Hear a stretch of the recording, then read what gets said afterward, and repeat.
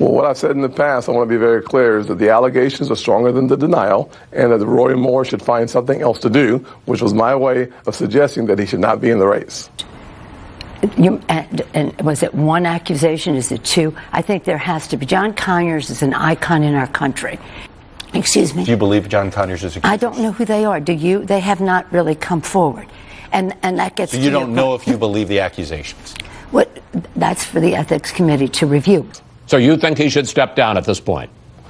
I certainly think that there is a strong possibility with a new candidate, a new Republican candidate, a proven conservative, that we can win that race in Alabama. And it is in the best interest of the country, as well as the state of Alabama, from my perspective, for Roy Moore to find something else to do.